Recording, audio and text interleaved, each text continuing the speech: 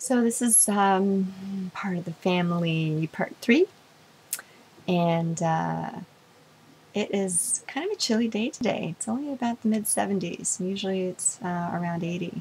So I have my sweater on here. This is the heaviest thing I brought, and I'm wishing that I would have brought something heavier when I left, when I was at the airport getting ready to come here. I just left my winter jacket on a seat, thinking that it would go to Lost and Found, and then it would get donated. And I really wish I would have kept the liner in it. I mean, maybe my blood's thinned out already, but it gets cold here at night, and it never drops below 60. Uh, it's, I guess it's all relative, but I'm definitely grateful for long sleeve shirts and long pants. So I talked about marimba, um, thinking about continuing that. And if it gets paid for, I would be able to do that. And it's really another way for me to gel with the new family and friends that I've made here. I am well beyond any despondency or sadness I may have felt when I first got here. I definitely was in a euphoric state for a few days when I got here, just in awe of the beauty that I am surrounded by and the warmth that I am met with every day by everyone. And part of my integration is really about me learning how to ask questions when I need to, asking for help when I need to. And that has always, both of those have always been, well, asking for help has been difficult. And I guess asking questions about things when I need to has at times been difficult because my ego wants to think, oh, you know that already, and I know nothing here. I do know how to open a coconut. It takes me a while, but I can open it without spilling all the water inside. And I can open it good enough to drink right out of the coconut and not stain my clothes.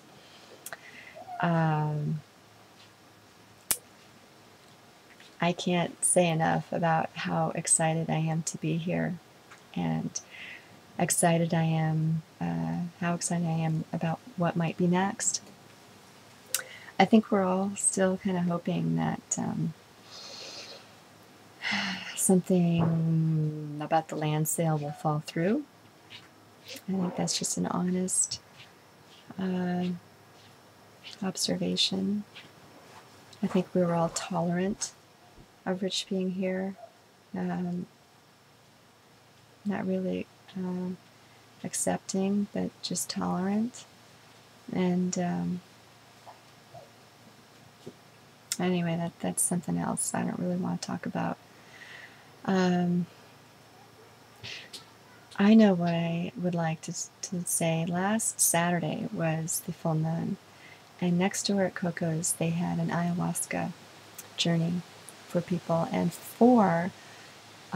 three of our members here from Pangaia went there, and then one, Vanessa's partner, who is not part of the group here, but comes to visit on the weekends to be with her through a group acceptance.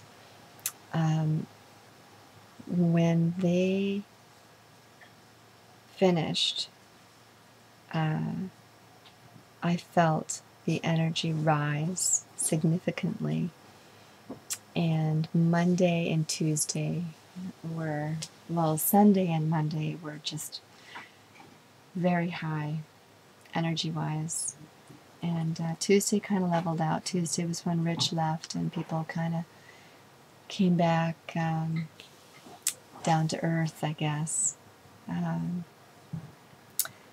There's another one coming soon. I won't say when. It's going to be for Pangaians only. I am very excited about an ayahuasca journey.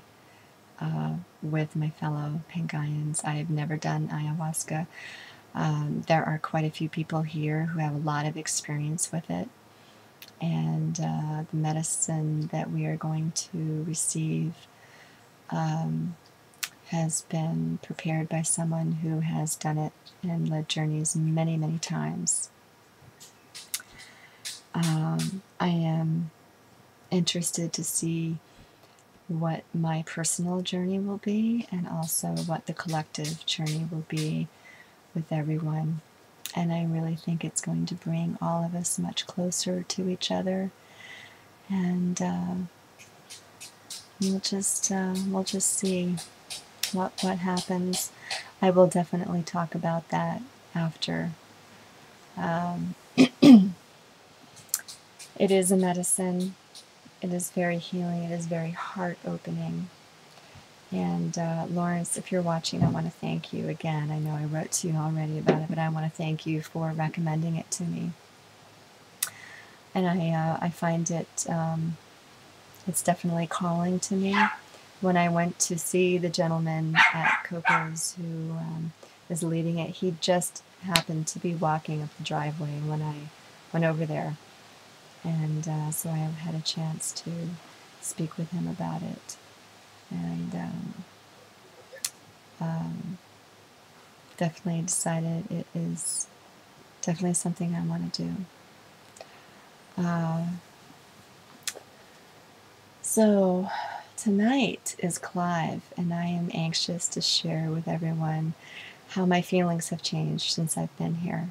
Because I remember the last time I think I got up and I said, well, the last time I was going through a funky day, I didn't say anything. I did not get up and share anything. The time before that was my first, and all I could do was express how beautiful it was and how euphoric I felt in being here. So now, now that the euphoria has passed, I'm anxious to share with everyone all at once how things are changing for me and how excited I am about this journey with everyone. And it's going to be good. So I think I'm going to leave it here. Part 3 will be the end of this little series. It's about 10 minutes to 5 my time in Hawaii. And we're going to be making dinner soon, so we make sure we get to eat before Clive gets here at 7. It's amazing how much prep time food takes when you have to do everything by hand and when you're working with raw food.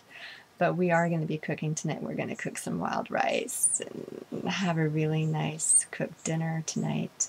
Vanessa invited me to have dinner with her, and I am so grateful for the new friendship I have with her. So I want to express my thanks to all of my friends who are watching, who have supported me throughout this new adventure of mine, and my family as well. I'm hoping that my son and Clint, his dad, will get to see these videos. And I love all of you. Namaste. Aloha.